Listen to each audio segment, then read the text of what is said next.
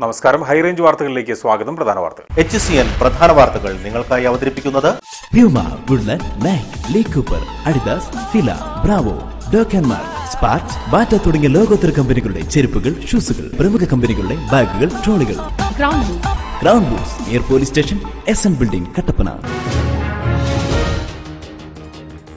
പ്രളയകാലത്ത് ഉരുൾപൊട്ടലുണ്ടായത് നിർമ്മാണ പ്രവർത്തനങ്ങൾ നടന്ന മേഖലകളിൽ നിന്ന് വിദഗ്ധ സംഘത്തിന്റെ റിപ്പോർട്ട്. പഠനം നടത്തിയത് അമേരിക്കൻ ജിയോളജിസ്റ്റുകളുടെ സംഘം. തേയിലക്കൊളുന്തിന്റെ വിലയിടിവ് പീരുമേട് ടീ കമ്പനിയിലെ തൊഴിലാളികളെ ദുരിതത്തിലാക്കുന്നു. ഒരു മാസം മുമ്പ് 16 രൂപ വിലയുണ്ടായിരുന്ന കൊളുന്ത് വില 7 രൂപയിലേക്ക് താഴ്ന്നു. ജില്ലയിലെ ടൂറിസം മേഖലയ്ക്ക് പുത്തനുടവ് പകർന്ന നീലക്കുറിഞ്ഞി സീസൺ അവസാന ഘട്ടത്തിലേക്ക്. ഇതുവരെ കുറിഞ്ഞി വസന്തം സന്ദർശിച്ചത് 2 ലക്ഷത്തിലധികം പേർ. ചപ്പാത്ത് ആലടിയിൽ കാട്ടുമൃഗങ്ങളുടെ ശല്യം മൂലം കർഷകർ ദുരിതത്തിൽ. കാട്ടുമൃഗങ്ങളുടെ ആക്രമണത്തിൽ ലക്ഷങ്ങളുടെ കൃഷിനാശം. വാർത്തകൾ വിശദമായി. പ്രളയകാലത്ത് ഉരുൾപൊട്ടലുണ്ടായത് നിർമ്മാണ പ്രവർത്തനങ്ങൾ നടന്ന മേഖലകളിൽ നിന്ന് വിദഗ്ധ സംഘത്തിന്റെ റിപ്പോർട്ട്. അമേരിക്കൻ ആസ്ഥാനമായ ജിയോ ടെക്നിക്കൽ എക്സ്ട്രീംസ് ഇവന്റ്സ് റെക്കോനൈസൻസിൽ നിന്നുള്ള പഠനസംഘമാണ് പ്രളയമേഖലയിൽ പഠനം നടത്തിയത്. കേരളത്തിലെ വെള്ളപ്പൊക്കത്തിന്റെയും ഉരുൾപൊട്ടലിന്റെയും കാരണങ്ങൾ അറിയുന്നതിനായാണ് നാഷണൽ സയൻസ് ഫൗണ്ടേഷന്റെ നേതൃത്വത്തിൽ ജിയോ ടെക്നിക്കൽ എക്സ്ട്രീം ഇവന്റ്സ് റെക്കോനൈസൻസിൽ നിന്നുള്ള പഠനസംഘം പ്രളയമേഖലയിൽ പഠനം നടത്തിയത്. ജനങ്ങൾ തിങ്ങിപ്പാർക്കുന്ന മേഖലയിലാണ് കൂടുതലായും ഉരുൾപൊട്ടിയിരിക്കുന്നതെന്ന് റിപ്പോർട്ടിൽ പറയുന്നു.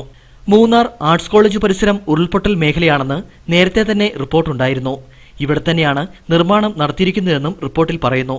ഇവിടങ്ങളിൽ അടുത്ത കാലങ്ങളിൽ നിരവധി നിർമ്മാണ പ്രവർത്തനങ്ങൾ നടത്തുമെന്നും റിപ്പോർട്ടിലുണ്ട്. വീടുകളും റോഡുകളും താഴ്ന്നുപോയ കട്ടടുത്തുള്ള നിർമ്മല സിറ്റി, നെടുങ്കണ്ടത്തിന് സമീപമുള്ള മാവടി എന്നിവിടങ്ങളിൽ ഉണ്ടായത് ഉരുൾപൊട്ടലാണെന്നും സ്ഥിരീകരിച്ചിട്ടുണ്ട്. പകുതി ഉരുൾപൊട്ടി നിൽക്കുന്ന ഇവിടങ്ങളിൽ കനത്ത മഴയിൽ വീണ്ടും ഉരുൾപൊട്ടാൻ സാധ്യതയുണ്ടെന്നും സംഘം പറഞ്ഞു. കഴിഞ്ഞ മാസമാണ് പ്രളയബാധിത ജില്ലകളിലെത്തി സംഘം പഠനം നടത്തിയത്. 3 മാസത്തിനുള്ളിൽ വിശദമായ റിപ്പോർട്ട് സമർപ്പിക്കും. തേയിലക്കൊളുന്തിന്റെ വിലയിടിവ് പീരുമേട് ടീ കമ്പനിയിലെ തൊഴിലാളികളെ ദുരിതത്തിലാക്കുന്നു. കൊളുന്ത് വില 7 രൂപയിലേക്ക് താഴ്ന്നതോടെയാണ് തൊഴിലാളികളുടെ ജീവിതം ദുരിതപൂർണ്ണമായത്. പീരുമേട് ടീ കമ്പനി ഉടമ ഉപേക്ഷിച്ചു പോയിട്ട് 19 വർഷം പിന്നിട്ടു. തൊഴിലാളികൾക്ക് യൂണിയൻ നേതാക്കൾ വീതിച്ചു നൽകിയ തേയിലയിൽ നിന്ന് കൊളുന്തെടുത്താണ് ഇവർ ജീവിച്ചു പോരുന്നത്. 1 മാസം മുമ്പ് വരെ 1 കിലോ കൊളുന്തിന് 16 മുതൽ 18 രൂപ വരെ വിലയുണ്ടായിരുന്നു. അതിനാൽ ഒരുവിധം കുടുംബം പുലർത്താൻ കഴിയുമായിരുന്നു. എന്നാൽ വില കുത്തനെ ഇടിഞ്ഞതോടെ ജീവിതം തന്നെ ദുരിതപൂർണ്ണമായിരിക്കുകയാണ്. പീരുമേട്ടി തൊഴിലാളിയാണ്. തോട്ടം പൂട്ടിയെ കൊണ്ട് ഞങ്ങൾക്ക് ജീവിക്കാൻ വളരെ ബുദ്ധിമുട്ടാണ്. വീതിച്ചു തന്ന തേയില കൊണ്ട് ഒട്ടും പറ്റത്തില്ല ഞങ്ങൾ ജീവിക്കാൻ. 7 രൂപയുള്ള വില. പീരുമേട് ടീ കമ്പനിയിലെ തൊഴിലാളികൾ കൊളുന്ത് വിൽക്കുന്നത് ഇടനിലക്കാർക്കാണ്. ഇവരുടെ ചൂഷണമാണ് വില ഇത്രയധികം കുറയാൻ കാരണമായതെന്നാണ് തൊഴിലാളികളുടെ ആരോപണം. കഴിഞ്ഞ മാസമൊക്കെ 10 രൂപ കിട്ടിക്കൊണ്ടിരുന്നത്. ഈ 10 രൂപ കൂടുതലില്ല. പിന്നെ കഴിഞ്ഞ കൊല്ലം കിട്ടിയായിരുന്നു 15 രൂപയൊക്കെ വില ഉണ്ടായിരുന്നു. ടീ ബോർഡ്, കോഫി ബോർഡ് ഇതൊക്കെ പറഞ്ഞ് ഇടനിലക്കാർ ഇതുമായിട്ട് ബന്ധമില്ലാത്തവരൊക്കെ അതിന് തലപ്പത്തിരിക്കുന്നത്. അവർക്ക് സൂഹിക്കണം. എല്ലാവരും തന്നെയല്ലേ, സാധാരണക്കാരനൊന്നും ഇല്ലല്ലോ. കാലാവസ്ഥ അനുകൂലമായതിനാൽ ചെടികളിൽ കൊളുന്തുൽപാദനം വളരെയേറെ കൂടി. ഇതിനാൽ ഫാക്ടറികൾ സ്വന്തം തോട്ടത്തിലെ കൊളുന്തുകൊണ്ടാണ് തേയില ഉൽപ്പാദിപ്പിക്കുന്നത്. പല വൻകിട ഫാക്ടറികളും കൊളുന്തെടുപ്പ് നിർത്തിവെച്ചതും വില കുത്തനെ ഇടിയാൻ കാരണമായി. ലാഭകരമല്ലാതിരുന്നിട്ടും തൊഴിലാളികൾ കൊളുന്തെടുക്കുന്നത് ചെടി നശിക്കാതിരിക്കാനാണ്. ഈ അവസ്ഥയ്ക്ക് പരിഹാരം കാണണമെന്നാണ് തൊഴിലാളികളുടെ ആവശ്യം. ജില്ലയിലെ ടൂറിസം മേഖലയ്ക്ക് പുത്തൻ ഉണർവ് പകർന്ന നീലക്കുറിഞ്ഞി സീസൺ അവസാന ഘട്ടത്തിലേക്ക്. 2 ലക്ഷത്തിലധികം ആളുകൾ ഇതുവരെ കുറിഞ്ഞി വസന്തം സന്ദർശിച്ചു.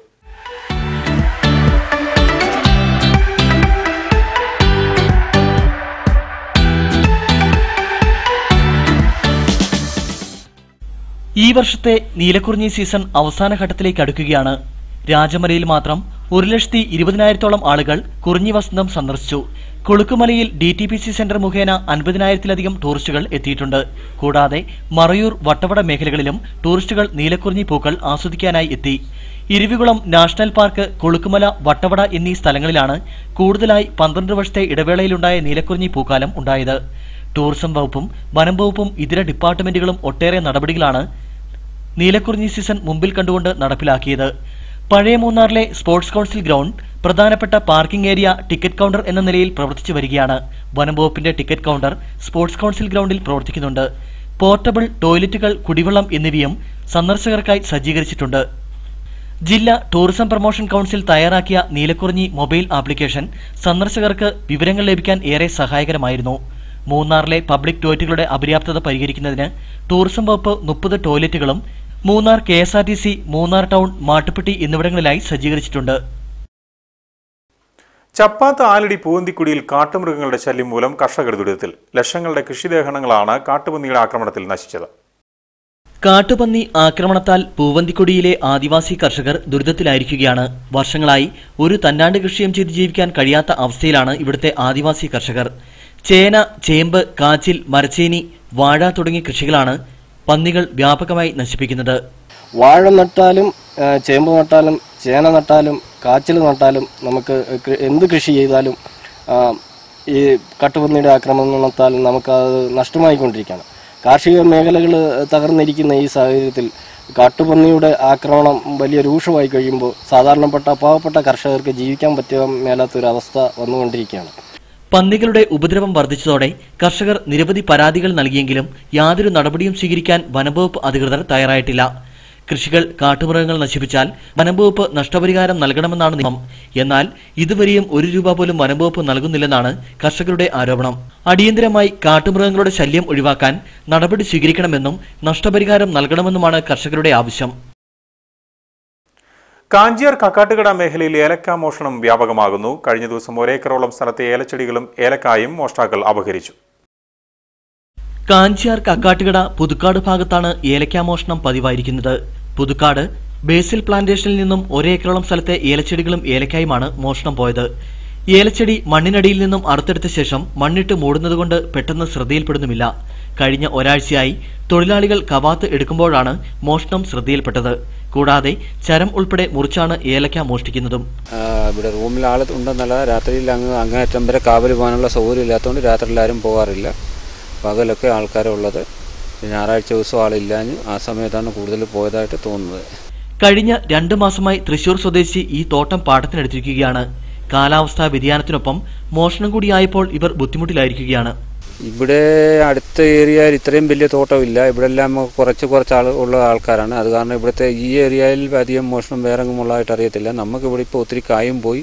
പൈപ്പ് നടുവെ കട്ട് ചെയ്തു, വെള്ളത്തിൻ്റെയും മരുന്നിൻ്റെയും ഒക്കെ പോകേണ്ട പൈപ്പ് ലൈന് ഇടയ്ക്ക് വെച്ച് കട്ട് ചെയ്യുകയും കായകൾ പറിച്ചുകൊണ്ട് പോവുകയും അങ്ങനെ ഒത്തിരി നഷ്ടങ്ങൾ നമുക്കിപ്പോൾ വന്നിട്ടുണ്ട്. അതിൻ്റെ പേരിലാണ് നമ്മളിപ്പോൾ കേസ് കൊടുത്തിരിക്കുന്നത്. സംഭവവുമായി ബന്ധപ്പെട്ട് സ്ഥലമുടമ കട്ടപ്പന പോലീസിൽ പരാതി നൽകുകയും പോലീസ് അന്വേഷണം ഊർജിതമാക്കുകയും ചെയ്തു. കട്ടപ്പന നഗരസഭയിൽ കുടിവെള്ള പദ്ധതികൾ താളം തെറ്റിയതായി ആക്ഷേപം. ഗുണഭോക്തൃ വിഹിതം സമയബന്ധിതമായി പിരിച്ചെടുക്കാൻ വൈകിയതാണ് പദ്ധതിക്ക് കാലതാമസം നേരിടാൻ കാരണമായതെന്ന് കൗൺസിൽ യോഗത്തിൽ ആരോപണമുയർന്നു. കട്ടപ്പന നഗരസഭയിൽ 12 ജലവിതരണ പദ്ധതികളാണ് ഗുണഭോക്തൃ വിഹിതം ലഭിക്കാത്തതിനാൽ പൊതുമരാമത്ത് വകുപ്പിന്റെ സാങ്കേതിക അനുമതി കാത്തുകിടക്കുന്നത്. 2017-2018 സാമ്പത്തിക വർഷം മുതലാണ് കുടിവെള്ള പദ്ധതികൾക്ക് 10% ഗുണഭോക്തൃ വിഹിതം അടയ്ക്കണം എന്ന നിയമം വന്നത്. ഗുണഭോക്തൃ വിഹിതം പൂർണ്ണമായും അടച്ചാൽ മാത്രമേ നഗരസഭ പൊതുമരാമത്ത് വകുപ്പ് പദ്ധതിക്ക് ആവശ്യമായ സാങ്കേതിക അനുമതി നൽകൂ. എന്നാൽ നിയമം പ്രാബല്യത്തിൽ വന്നത് നഗരസഭാംഗങ്ങൾ ശ്രദ്ധിക്കാതിരുന്നതിനാൽ ഗുണഭോക്തൃ വിഹിതം പിരിച്ചെടുക്കാൻ വൈകുകയായിരുന്നു. കഴിഞ്ഞ ദിവസം നടന്ന നഗരസഭാ കൌൺസിൽ യോഗത്തിൽ വിഷയം ശ്രദ്ധയിൽപ്പെട്ടതിനെ തുടർന്ന് ഗുണഭോക്തൃ വിഹിതം പിരിച്ചെടുക്കാൻ ധാരണയായി.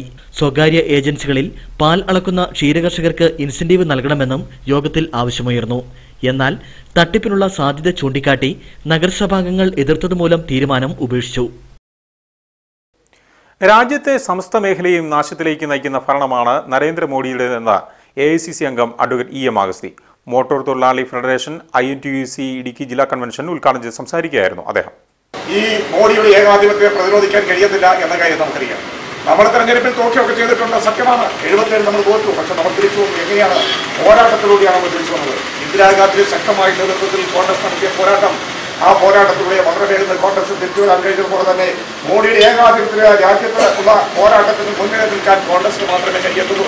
കോൺഗ്രസ് എന്ന ഏകാധിപത്യ സൃഷ്ടികൾ പറഞ്ഞുകൊണ്ട യാഥാർത്ഥ്യം തിരിച്ചറിയണം. അതുകൊണ്ടാണ് ഐക്യ ട്രേഡ് യൂണിയനുകളുടെ രാജ്യത്തെ തൊഴിലാളികളുടെ അവകാശങ്ങൾ കവർന്നെടുക്കുന്ന മോഡി സർക്കാരിനെതിരായുള്ള പോരാട്ടത്തിന് മുന്നിൽ നിൽക്കാൻ INTUC തീരുമാനിച്ചത്. ദേശീയ പ്രക്ഷോഭ നേതൃത്വം INTUCയാണ്. INTUC ഏകദിന ശില്പശാല നവംബർ 24-ന് മൂന്നാറിൽ സംഘടിപ്പിക്കുവാനും കട്ടപ്പനയിൽ ചേർന്ന INTUC ജില്ലാ നേതൃയോഗത്തിൽ തീരുമാനിച്ചു. കേന്ദ്ര സർക്കാരിന്റെ തൊഴിലാളി ദ്രോഹ നടപടിയിൽ പ്രതിഷേധിച്ചുകൊണ്ട് ജനുവരി 8-9 തീയതികളിൽ നടത്തുവാൻ നിശ്ചയിച്ചിരിക്കുന്ന ദേശീയ പണിമുടക്ക് വിജയിപ്പിക്കുവാനും എല്ലാ യൂണിറ്റുകളും കേന്ദ്രീകരിച്ച് വിപുലമായ തൊഴിലാളി യോഗങ്ങൾ ചേരുവാനും യോഗത്തിൽ തീരുമാനമായി. കട്ടപ്പനയിൽ ചേർന്ന ജില്ലാ കൺവെൻഷനിൽ INTUC മോട്ടോർ ജില്ലാ പ്രസിഡന്റ് റജി പനച്ചിയാങ്കൽ അധ്യക്ഷനായിരുന്നു. INTUC ജില്ലാ പ്രസിഡന്റ് KV ജോർജ് കരിമറ്റം മുഖ്യപ്രഭാഷണം നടത്തി. സംസ്ഥാന general secretary G Muniyandi, James മാമൂട്ടിൽ, Cyriac Thomas, AP Usman, KT Michael, G Ayyappan, രാജ മാട്ടുകാരൻ, V Thankappan, Raju baby, PS William, Purushothaman, Vakkachan തുരുത്തിയിൽ, Leelamma Jose, Rajamma Rajan, Biju Kuttampuzha തുടങ്ങിയവർ സംസാരിച്ചു. നവംബർ 15-ന് കേരളത്തിലെ പ്രൈവറ്റ് ബസ്സുകൾ സൂചനാ പണിമുടക്ക് നടത്തും. ഇന്ധന വിലക്കയറ്റവും സ്പെയർ പാർട്സുകളുടെ വിലവർദ്ധനവിലും പ്രതിഷേധിച്ചാണ് പണിമുടക്ക് നടത്തുന്നത്. കേരളത്തിലെ പ്രൈവറ്റ് ബസ് വ്യവസായം അതിരൂക്ഷമായ പ്രതിസന്ധിയിലൂടെയാണ് കടന്നുപോകുന്നത്. അടിക്കടിയുണ്ടാകുന്ന ഇന്ധന വിലക്കയറ്റവും സ്പെയർ പാർട്സുകളുടെയും മറ്റ് അനുബന്ധ സാധനങ്ങളുടെയും വിലവർദ്ധനയും പ്രൈവറ്റ് ബസ് വ്യവസായം പ്രതിസന്ധിയിലാക്കിയിരിക്കുകയാണ്. നിലവിൽ കേരളത്തിലുടനീളം 1500ഓളം സ്വകാര്യ ബസ്സുകളാണ് സർവീസ് നടത്തുന്നത്. ഇതിൽ 100ഓളം ബസ്സുകൾ ദിനംപ്രതി സർവീസ് നിർത്തിവെക്കുകയും ചെയ്യുന്നു. ഈ സാഹചര്യത്തിലാണ് സ്വകാര്യ ബസ് ഉടമകൾ സമരരംഗത്തേക്ക് വരുന്നത്.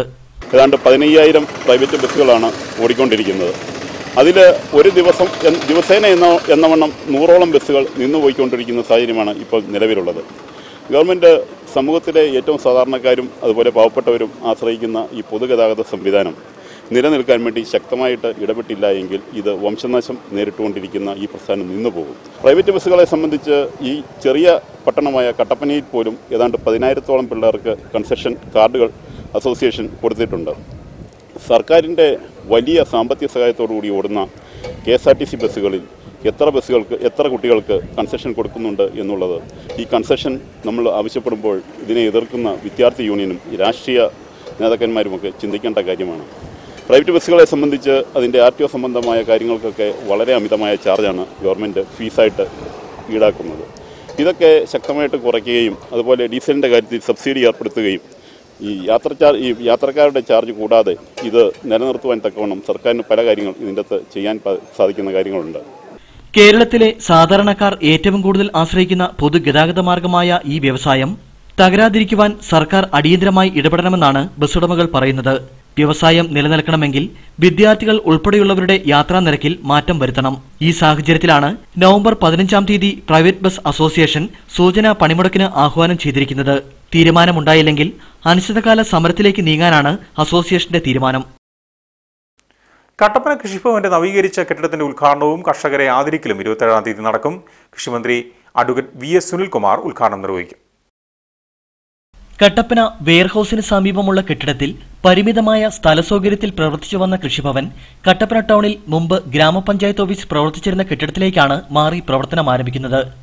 27-ാം തീയതി വൈകിട്ട് 4 മണിക്ക് കട്ടപ്പന നഗരസഭ മിനി സ്റ്റേഡിയത്തിൽ നടക്കുന്ന യോഗത്തിൽ വെച്ച് നവീകരിച്ച കെട്ടിടത്തിന്റെ ഉദ്ഘാടനം സംസ്ഥാന കാർഷിക വികസന കർഷകക്ഷേമ വകുപ്പ് മന്ത്രി VS സുനിൽകുമാർ നിർവഹിക്കും. ഉദ്ഘാടന ചടങ്ങിൽ റോഷി അഗസ്റ്റിൻ MLA അധ്യക്ഷത വഹിക്കും. അഡ്വക്കേറ്റ് ജോയ്സ് ജോർജ് MP മുഖ്യ പ്രഭാഷണം നടത്തും. 2018 കർഷക ദിനത്തോടനുബന്ധിച്ച് തെരഞ്ഞെടുത്ത മികച്ച കർഷകരെ യോഗത്തിൽ മന്ത്രി ആദരിക്കും. ആളുകൾക്ക് ചെന്നെത്താൻ വളരെ ബുദ്ധിമുട്ടാണ് എന്നുള്ള നിരവധി പരാതി ഉയർന്നതിന്റെ അടിസ്ഥാനത്തിലാണ് പഴയ പഞ്ചായത്ത് കെട്ടിടത്തിലേക്ക് ഈ കൃഷിഭവൻ മാറ്റി സ്ഥാപിക്കാൻ തീരുമാനിച്ചത്. ആ കൃഷിഭവന്റെ വേണ്ടി ആ കെട്ടിടം പുതുതായി നവീകരിച്ച് പണിത് ആണ് ഇപ്പോൾ അങ്ങോട്ട് പ്രവർത്തനം ആരംഭിക്കുന്നത്. അതുപോലെ തന്നെ അന്നത്തെ ദിവസം തന്നെ മറ്റ് 2 ഉദ്ഘാടനങ്ങൾ കൂടിയുണ്ട്.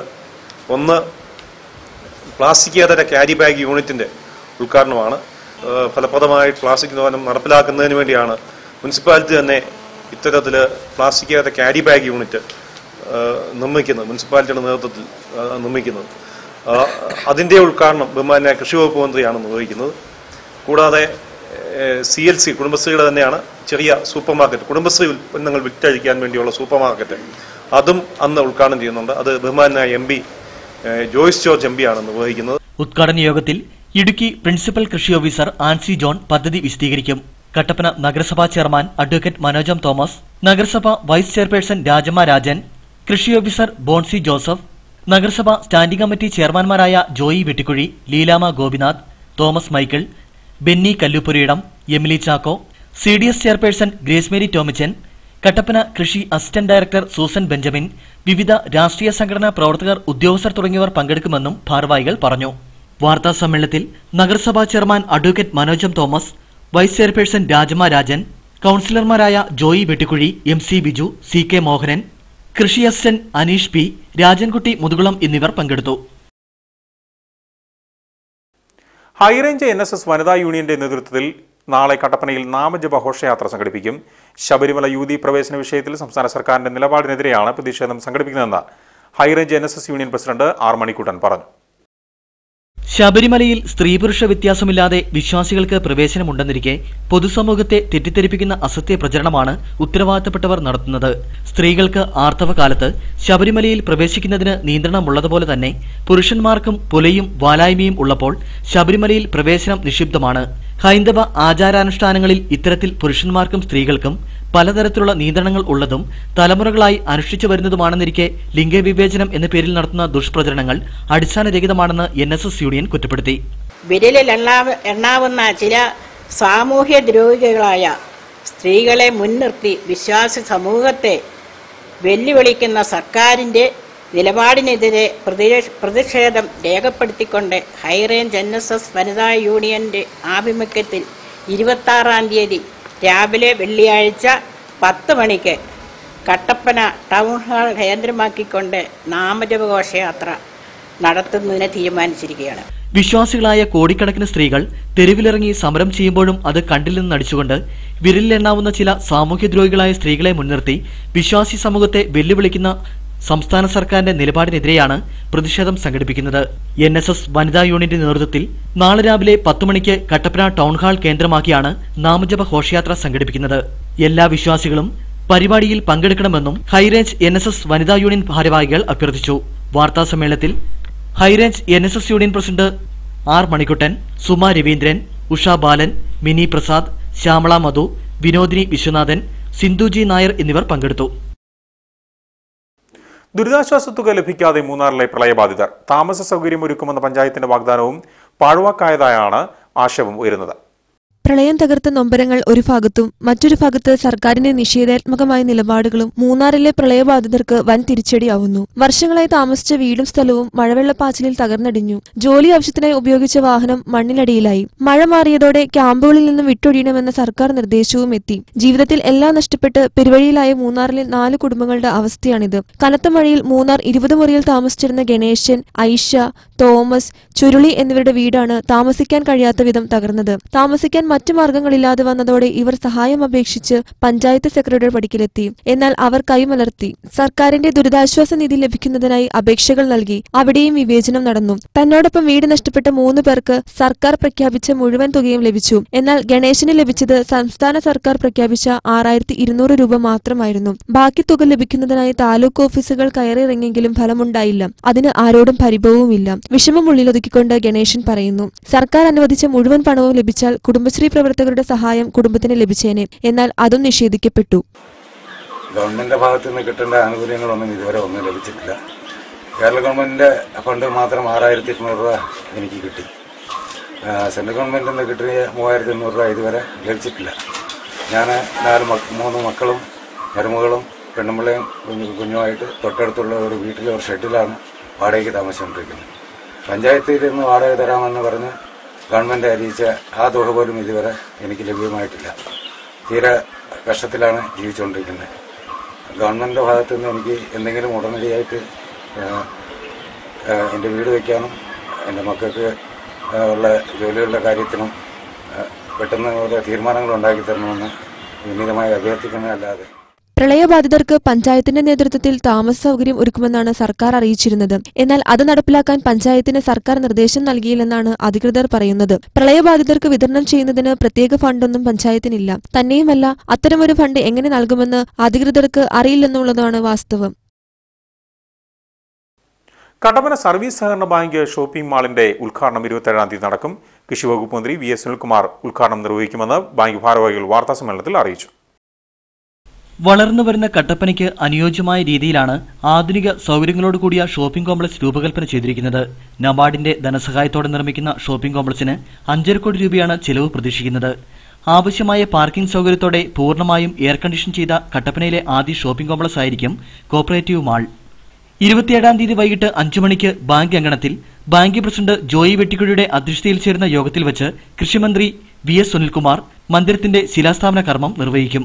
അതിന്റെ ശിലാസ്ഥാപന കർമ്മം ഒക്ടോബർ 27-ാം തീയതി ശനിയാഴ്ച വൈകിട്ട് ബഹുമാനപ്പെട്ട കൃഷി വകുപ്പ് മന്ത്രി ശ്രീ VS സുനിൽകുമാർ നിർവഹിക്കുന്നു. പൂർണ്ണമായും എയർ കണ്ടീഷൻ ചെയ്ത ഒരു ഷോപ്പിംഗ് കോംപ്ലക്സ് എന്നുള്ളത് കട്ടപ്പനയെ സംബന്ധിച്ചിടത്തോളം ഒരു പുതിയ അനുഭവമായിരിക്കും എന്നുള്ള കാര്യത്തിൽ സംശയമില്ല. മാറുന്ന സാഹചര്യങ്ങൾക്കനുസരിച്ച് നമ്മൾ മാറേണ്ടതായിട്ടുണ്ട് എന്നുള്ളൊരു കാഴ്ചപ്പാടാണ് ഇത്തരത്തിലുള്ള ഒരു ഷോപ്പിംഗ് കോംപ്ലക്സിന് നേതൃത്വം കൊടുക്കുവാൻ സർവീസ് സഹകരണ ബാങ്ക് തീരുമാനിച്ചിട്ടുള്ളത്. അമ്പലക്കവലയിൽ പണിതീർത്തിട്ടുള്ള ഗോഡൌണിന്റെ ഉദ്ഘാടനം advocate Joyce George M P നിർവഹിക്കും. റോഷി അഗസ്റ്റിൻ MLA മുഖ്യ പ്രഭാഷണം നടത്തും. കട്ടപ്പന നഗരസഭാ chairman advocate Manoj Thomas, advocate EM Augusty, കൃഷി സഹകരണ വകുപ്പ് ജില്ലാതല ഉദ്യോഗസ്ഥരായ KK Santhosh, Ancy John, George Joseph, S Shirley, വിവിധ രാഷ്ട്രീയ കക്ഷി നേതാക്കളായ advocate KJ Benny, VR Sasi, VR Saji, advocate Thomas Perumana, TJ Jacob, Shaji Nelliparambil, MA Anshad, Biju Aikkara, KM Thomas തുടങ്ങിയവർ പങ്കെടുക്കുമെന്നും ഭാരവാഹികൾ പറഞ്ഞു. വാർത്താ സമ്മേളനത്തിൽ bank president Joy Vettikuzhi, vice president TJ Jacob, secretary Jose Augustine തുടങ്ങിയവർ പങ്കെടുത്തു. കുടുംബശ്രീ ജില്ലാ മിഷന്റെ നേതൃത്വത്തിൽ Kudumbashree Bazar and home shop meeting കട്ടപ്പനയിൽ നടന്നു. ജില്ലയിലെ പഞ്ചായത്തുകളിൽ നിന്നുള്ള തിരഞ്ഞെടുക്കപ്പെട്ട സംരംഭകർ യോഗത്തിൽ പങ്കെടുത്തു. കുടുംബശ്രീ ഇടുക്കി ജില്ലാ മിഷന്റെ നേതൃത്വത്തിൽ കട്ടപ്പനയിൽ ആരംഭിക്കുന്ന കുടുംബശ്രീ ബസാറിന്റെയും ഹോം ഷോപ്പിന്റെയും അവലോകന യോഗമാണ് കട്ടപ്പന ടൗൺ ഹാളിൽ നടന്നത്.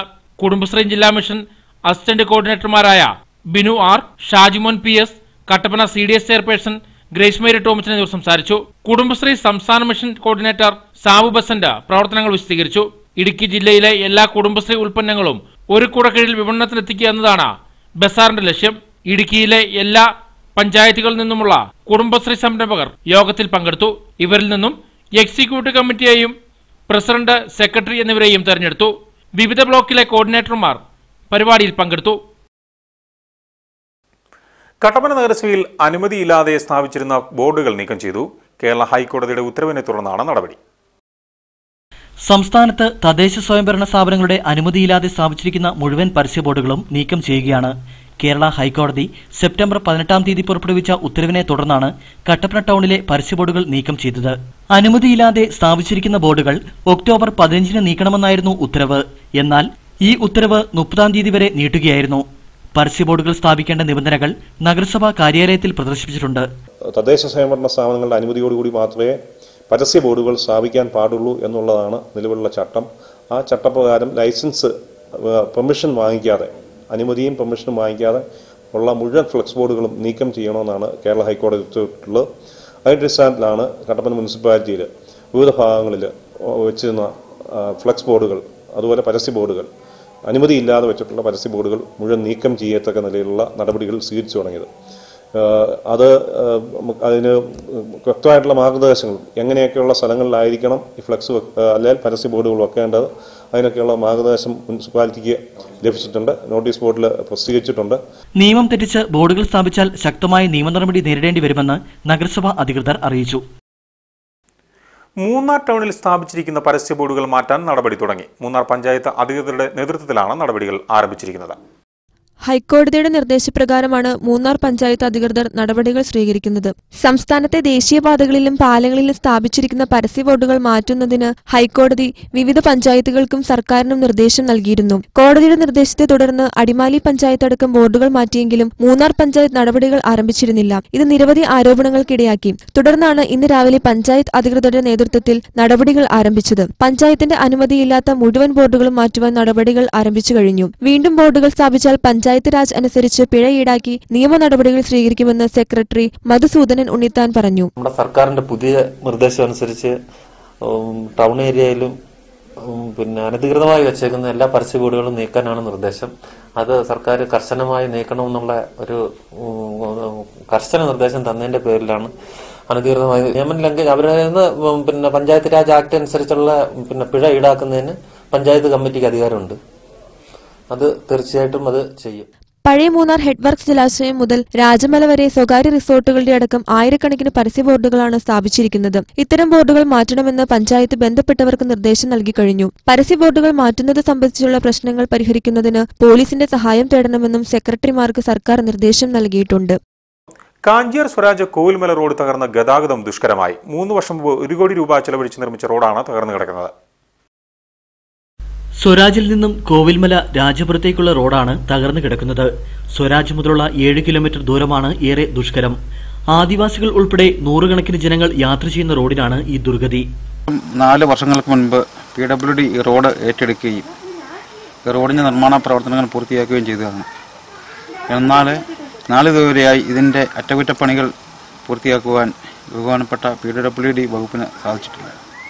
ദിനംപ്രതി 100 കണക്കിന് വാഹനങ്ങൾ കടന്നു പോകുന്ന ഈ അവസ്ഥയിൽ ഈ റോഡിൽ ഇന്നത്തെ സാഹചര്യം കാൽനട യാത്രക്കാർക്ക് പോലും നടക്കാൻ പറ്റാത്ത ഒരവസ്ഥയിലാണ് മാറിയിരിക്കുന്നത്. കാൽനട യാത്ര പോലും പറ്റാത്ത അവസ്ഥയിലായിരിക്കുകയാണ്. ഈ റോഡിൽ അപകടം സംഭവിക്കുന്നതും പതിവാണ്. വാഹനങ്ങൾ കുണ്ടിലും കുഴിയിലും ചാടി കേടുപാടുകൾ പറ്റുന്നതിനാൽ ഇതുവഴി വാഹനം ഓടിക്കാൻ തന്നെ ഡ്രൈവർമാർ മടിക്കുകയാണ്. ഇതിങ്ങനെ ഇതിലെ പോകാൻ തുടങ്ങിയിട്ട് കുറച്ച് നാളുകളായി. ഈ കഴിഞ്ഞ ദിവസം നമ്മുടെ വീണായിരുന്നു, നാലേനെ പറ്റി, കാലിന് മുട്ടിന് പറ്റി, ആശുപത്രി പോയി.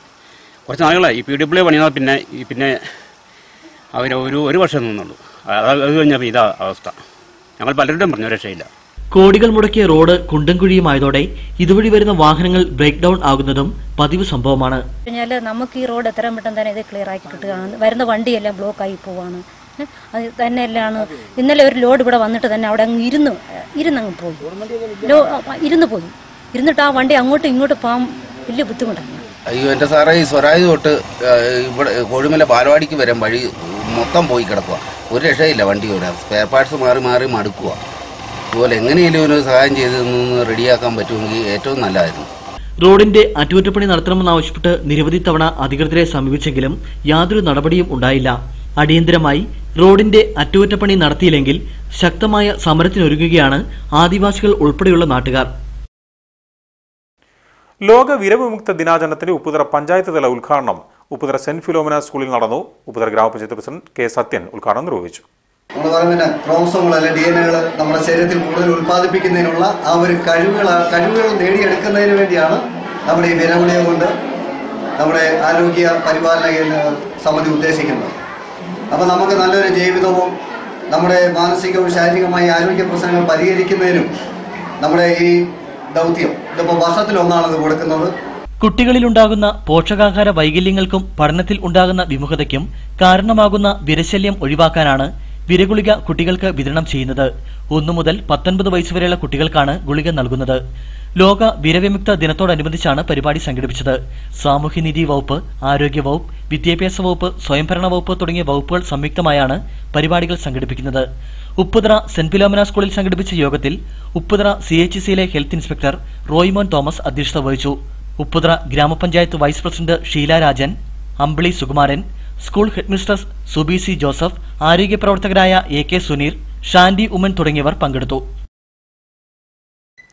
മുരിക്കാശ്ശേരി ടൗണിൽ അടക്കം റോഡ് പൊട്ടിപ്പൊളിഞ്ഞു കിടക്കുവാൻ തുടങ്ങിയിട്ട് നാളുകൾ ഏറെയായെങ്കിലും പുതുക്കി നിർമ്മിക്കുവാൻ നടപടിയായില്ല. മഴ മാറിയ സാഹചര്യത്തിൽ റോഡ് നിർമ്മാണം ഉണ്ടാകുമെന്ന പ്രതീക്ഷയിലാണ് നാട്ടുകാർ. ജില്ലയിലെ പ്രധാന റോഡുകൾ എല്ലാം തന്നെ പൂർണ്ണമായും തകർച്ചയുടെ വക്കിലാണ്. മുരിക്കാശ്ശേരി കമ്പിളികണ്ടം, മുരിക്കാശ്ശേരി തോപ്രാങ്കുടി അടക്കമുള്ള പ്രധാന റോഡുകളുടെ അവസ്ഥ ഏറെ ശോചനീയമാണ്. മുരിക്കാശ്ശേരി ടൗണിനുള്ളിൽ പോലും സുഗമമായി സഞ്ചരിക്കാൻ കഴിയാത്ത രീതിയിലാണ് റോഡ് തകർന്നു കിടക്കുന്നത്. റോഡിന്റെ ഇപ്പോഴത്തെ അവസ്ഥയ്ക്ക് കാരണം MLAയുടെ പിടിപ്പുകേടാണെന്നും MLA കാര്യക്ഷമമായി പ്രവർത്തനങ്ങൾ നടത്താത്തതുകൊണ്ടാണ് റോഡുകൾ വർഷങ്ങളായി തകർന്നു കിടക്കുന്നതെന്നും LDF നേതാക്കൾ ആരോപിച്ചു. കഴിഞ്ഞ 20 വർഷക്കാലമായി ഇടുക്കി നിയോജക മണ്ഡലത്തെ പ്രതിനിധീകരിക്കുന്ന ഇടുക്കിയുടെ MLA ശ്രീ റോഷി ഹസന്റെ അനാസ്ഥയാണ് ഇതിന് പ്രധാനമായി കാരണം എന്നാണ് നാട്ടിലെ ജനങ്ങൾ ഇതിനൊന്നങ്ങ് വലിയ പ്രതിഷേധത്തിലാണ്. കരിമ്പം മുതൽ മുരിക്കാശ്ശേരി വഴി കമ്പിളികണ്ടത്തേക്ക് എന്ന് പറയുന്നത് BMBCക്ക് ഉൾപ്പെടുത്തിക്കൊണ്ട് ഏതാണ്ട് 9 കോടി രൂപയ്ക്ക് റോഡിൻ്റെ പ്രവർത്തനം നടത്തുന്ന നടപടിക്രമങ്ങൾ ബഹുമാനപ്പെട്ട ഇടുക്കി MP, വാത്തിക്കുടി ഗ്രാമപഞ്ചായത്ത് പ്രസിഡന്റ് PK രാജു, LDFിൻ്റെ നേതാക്കന്മാരായ സഖാവ് CV വർഗീസിൻ്റെയും നോബിൾ ജോസഫിൻ്റെ എല്ലാം നേതൃത്വത്തിൽ ഈ പഞ്ചായത്തിലെ LDFിൻ്റെ നേതാക്കന്മാർ ഒന്നടങ്കം ഇടപെട്ടതിന്റെ ഭാഗമായി അതിന്റെ നടപടിക്രമങ്ങൾ ഏതാണ്ട് പൂർത്തീകരിച്ചിരിക്കുകയാണ്. നിലവിൽ കരിമ്പൻ മുരിക്കാശ്ശേരി റോഡിന് 9 കോടി രൂപയും മുരിക്കാശ്ശേരി തോപ്രാങ്കുടി റോഡിന് 60 ലക്ഷം രൂപയും തോപ്രാങ്കുടി പ്രകാശ് റോഡിന് 40 ലക്ഷം രൂപയും ചെമ്പകപ്പാറ മേലേച്ചിന്നാർ റോഡിന് 80 ലക്ഷം രൂപയും സംസ്ഥാന സർക്കാർ അനുവദിച്ചിട്ടുള്ളതായും നേതാക്കൾ പറഞ്ഞു. എന്തായാലും ഇക്കുറിയെങ്കിലും മഴ മാറി നിൽക്കുന്ന സാഹചര്യത്തിൽ റോഡിന്റെ നിർമ്മാണ പ്രവർത്തനങ്ങൾ ആരംഭിക്കുമെന്നാണ് ജനങ്ങളുടെ പ്രതീക്ഷ. മന്ദരോഗ നിർണയ മെഡിക്കൽ ക്യാമ്പ് കട്ടപ്പനയിൽ നടന്നു. Kattappana public library president Joy Anathottam camp ഉദ്ഘാടനം ചെയ്തു. നമ്മുടെ നാട്ടിൽ നിന്ന് പൂർണ്ണമായിട്ട് നിർമ്മാർജ്ജനം ചെയ്തിരുന്നു എന്ന് കരുതിയിരുന്ന പല രോഗങ്ങളും നമ്മുടെ നാട്ടിലേക്ക് തിരിച്ചുവരവിൻ്റെ പാതയിലാണ്.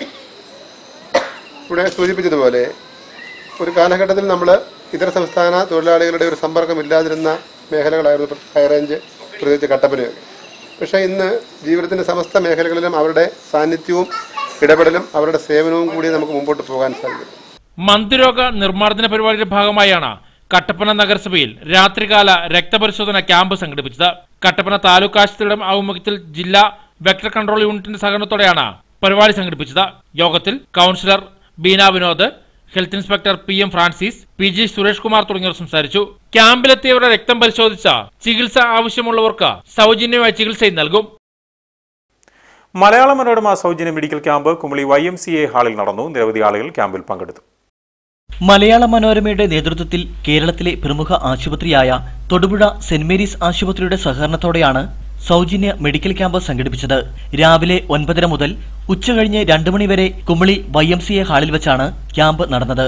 General medicine, cardiology, ന്യൂട്രോളജി, gastro enterology, ശ്വാസകോശ വിഭാഗം, paediatric, general surgery, ത്വക്കുരോഗം, laparoscopic surgery, ENT, ortho തുടങ്ങിയ വിഭാഗങ്ങളിലെ വിദഗ്ധ ഡോക്ടർമാരുടെ സേവനം ക്യാമ്പിൽ സൗജന്യമായി ലഭിച്ചു.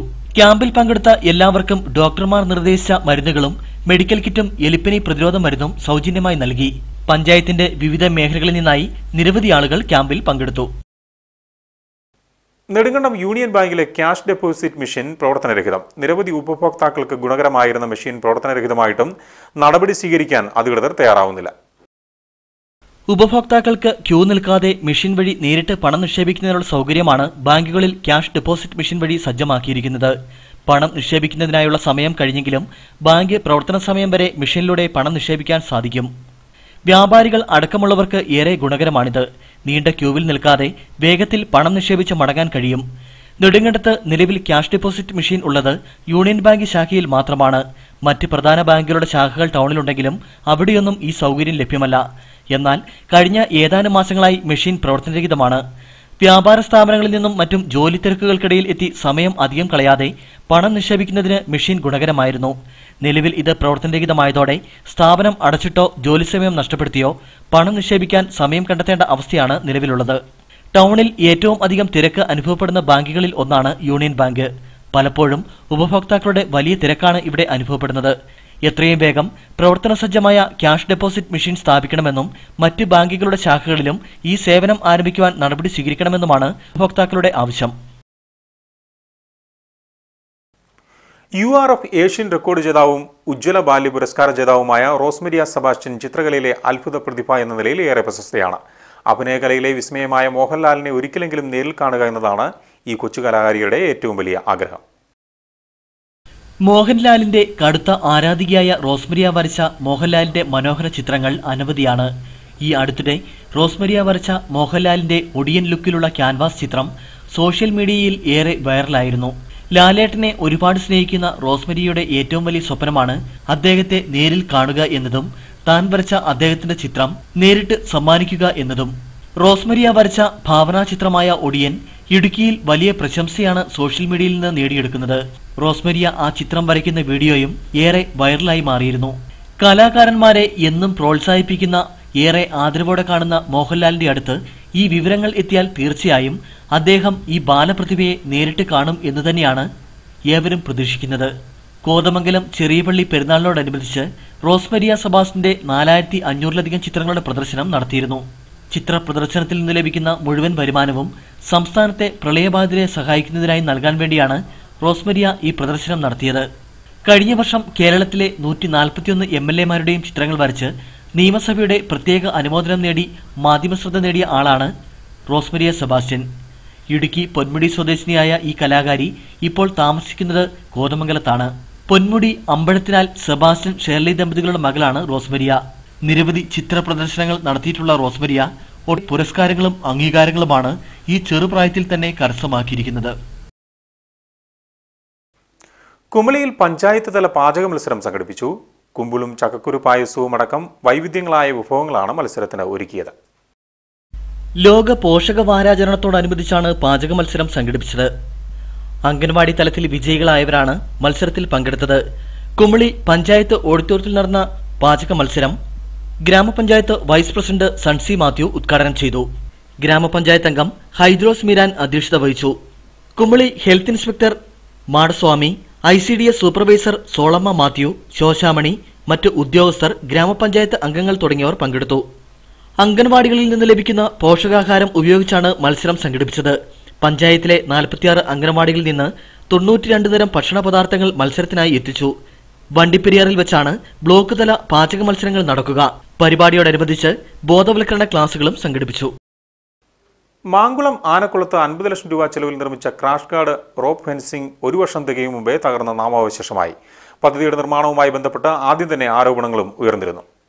കാട്ടാനയെ തുരത്താൻ മാങ്കുളം ആനക്കുളത്ത് 50 ലക്ഷം രൂപ ചെലവിട്ട് നിർമ്മിച്ച ക്രാഷ് ഗാർഡ് റോപ്പ് ഫെൻസിംഗ് ആണ് കഴിഞ്ഞ മഴയിൽ തകർന്നത്. കിഫ്ബിയുടെ ധനസഹായത്തോടെയാണ് വനം വകുപ്പ് ഉരുക്കുവേലി നിർമ്മിച്ചത്. കാട്ടാന ജനവാസ മേഖലയിലേക്ക് കടക്കാതിരിക്കാൻ വനം വകുപ്പ് സംസ്ഥാനത്ത് ആദ്യമായി നടപ്പാക്കിയ പദ്ധതി 1 വർഷം പിന്നിടും മുമ്പാണ് പൂർണ്ണമായും പ്രളയം കൊണ്ടുപോയത്. കാട്ടാന കൂട്ടമായി എത്തി ആക്രമണം നടത്തിയാൽ പോലും തകരാത്ത രീതിയിലാണ് ഉരുക്കുവേലിയുടെ നിർമ്മാണമെന്നായിരുന്നു വനം വകുപ്പിന്റെ അവകാശവാദം. എന്നാൽ ജൂണിൽ ആരംഭിച്ച ആദ്യ മഴയിൽ തന്നെ ഉരുക്കുവേലി വെള്ളം കൊണ്ടുപോയി.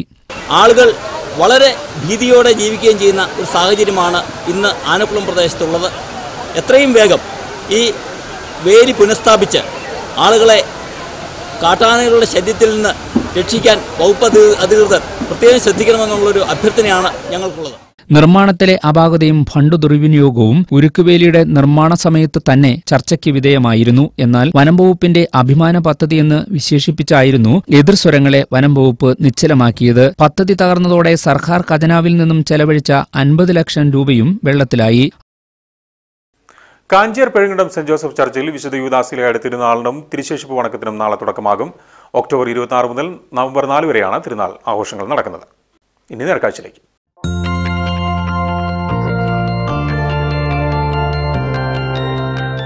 നേർക്കാഴ്ച നിങ്ങൾക്കായി അവതരിപ്പിക്കുന്നത്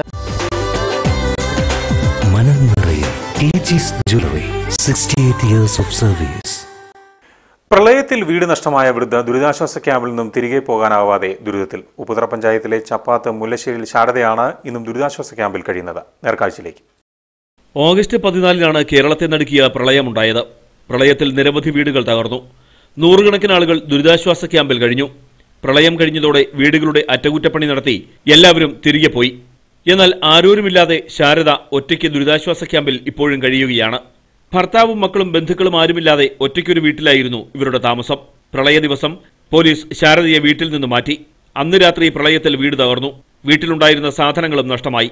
ഇതോടെ ഇവർ വീണ്ടും ദുരിതാശ്വാസ ക്യാമ്പിലേക്ക് തന്നെ മടങ്ങി. സമീപമുള്ള വീടുകളിൽ പണിയെടുത്താണ് ഇവർ ജീവിതം തള്ളി നീക്കുന്നത്. സർക്കാർ പ്രഖ്യാപിച്ച ധനസഹായം പോലും ഇതുവരെയും ശാരദയ്ക്ക് ലഭിച്ചിട്ടില്ല.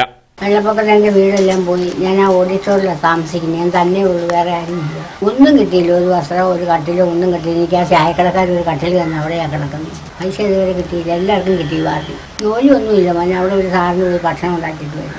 BSAT അത് ഒരു 50 രൂപ തരും ഒരു ദിവസം. അവിടെ ഇനി അവർ നന്നാക്കുവാൻ അവിടെ നിന്ന് ഇറക്കി വിടായിരിക്കും. ഇപ്പം ഒന്നും അനക്കമില്ല. ഞങ്ങൾ ഇറങ്ങിയല്ല അവിടുന്ന് വീട് വിട്ടാതെ. ജില്ലാ പഞ്ചായത്ത് നിർമ്മിക്കുന്ന ഷോപ്പിംഗ് കോംപ്ലക്സിലാണ് ഈ വൃദ്ധ ഒറ്റയ്ക്ക് കഴിയുന്നത്. ഇവിടെ നിന്നും ഇറക്കിവിട്ടാൽ തലചായ്ക്കാൻ ഇടമില്ലാതെ തെരുവിലലയേണ്ട അവസ്ഥയിലാകും ഇവർ.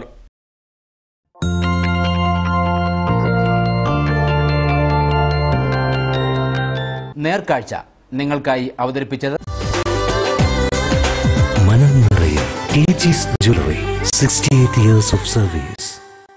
ഇനി കമ്പോളം.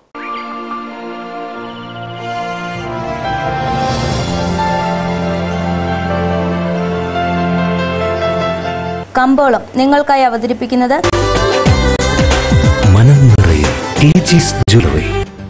കട്ടപ്പന കമ്പോളം. കുരുമുളക് കിലോഗ്രാമിന് 370, ഏലം കൂടിയത് 1240, ഏലം ശരാശരി 1150, കാപ്പിപ്പരിപ്പ് 128, ഗ്രാമ്പൂ 650, കൊക്കോ 30, റബ്ബർ 117. സ്വർണ്ണവെള്ളി വിപണി. സ്വർണ്ണഗ്രാമിന് 2970, വെള്ളി 60.